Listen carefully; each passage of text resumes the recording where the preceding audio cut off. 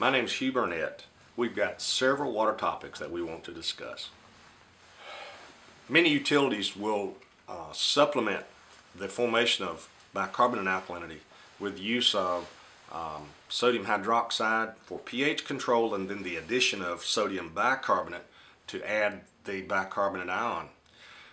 One of the problems with that is you have loaded the water with a common ion of sodium, which has many undesirables in terms of human consumption.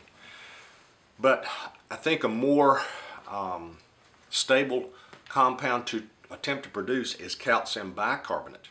To produce calcium bicarbonate, you would add CO2 to the water and also calcium hydroxide to form the compound calcium bicarbonate.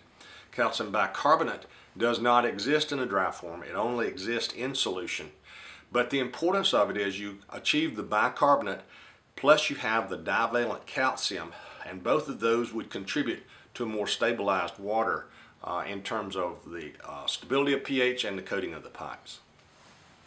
Thank you for your interest in water topics. We have put together a short webinar that will cover the information on the recently patented remin process. This process helps support utilities as they try to optimize their plants for either surface water treatment or for RO permeate stabilization for distribution. Once you've seen the webinar, Burnett Incorporated would be available to answer more questions as they may come up.